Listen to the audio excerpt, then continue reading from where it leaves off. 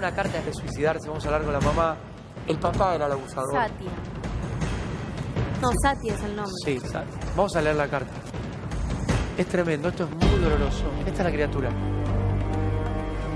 Satia Aldana. Escuchen, presten atención lo que...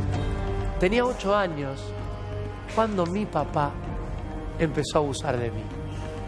¿Será que el guardapolvo no era lo suficientemente largo y lo provoqué? Abusó desde los 8 años hasta los 14. Me tocaba mientras me decía que solo eran cosquillas. Me obligaba a tocarlo para que fuera cariñosa.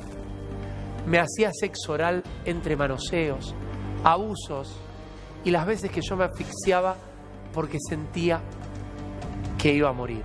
¿Duele leerlo? Muchísimo, Satia. ¿Te da bronca, repulsión, asco tal vez? ¿Te cansa leer historias de violaciones todos los días en las redes sociales? Peor es vivirlo. ¿Cuánta razón tenías, criatura? Como digo siempre, quien abusó de mí no era un extraño que me ofrecía dulces en la calle. Tampoco un drogadicto alcohólico. Es un hombre que hasta compartía la misma mesa que yo. No basta con no querer recordarlo más, porque esas escenas son las que cuando siento los ojos pesados y estoy a punto de dormirme, hacen que me despierte.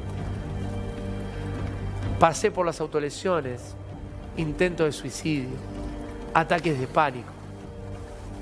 Me diagnosticaron depresión en la psicóloga por producto de los abusos. ¿Seguís pensando que hablar de esto es una moda? ¿Seguís pensando que ahora se ponen de acuerdo para denunciar? Se mató. Sí. 19 años tenía.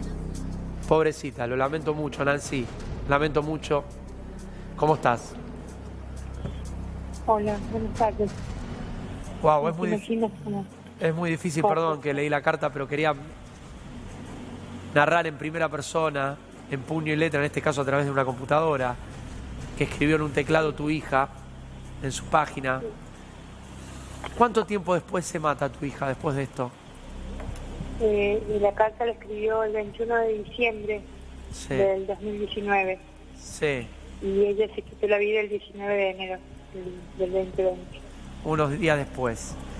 Sí, Yo preguntarte, pero no lo tomes como... O sea, esto pasó... ¿Vos estabas en pareja con el padre de tu hija o ya te habías separado? ¿Cómo fue? No, yo me separé cuando yo tenía 6 años. Claro, o sea, esto fue después, a los 2 años de separarse, empiezan los abusos. ¡No está preso! No está preso, no. Te digo la verdad, el fiscal y el juez, ¿de dónde es? De Córdoba. De Córdoba. Dame los nombres, porque hay que escracharlo. Hay que escracharlo. La fiscalía es Ingrid Vago. Decime el nombre de esta gente. Hay un fiscal y un juez que asesinaron, son cómplices de que esta chica se haya matado. Tribunal. Son cómplices, viejo, son cómplices. Tribunal 1 de la ciudad de Córdoba.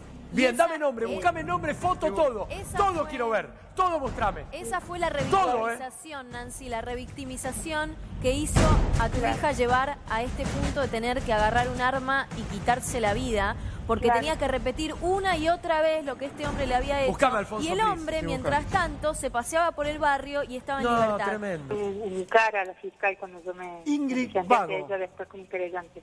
¿Cómo es? Ingrid Vago. Ingrid Vago. ¿Vago como vaga? Sí, sí, Dejate Ingrid de Vago. joder, Ingrid Vago. Dale una respuesta a esta mamá. Te mando un 2 cariño. años sin hacer nada. Tremendo. Te mando un cariño, Nancy. Lo mejor para vos. Estamos en contacto. Gracias. Bien.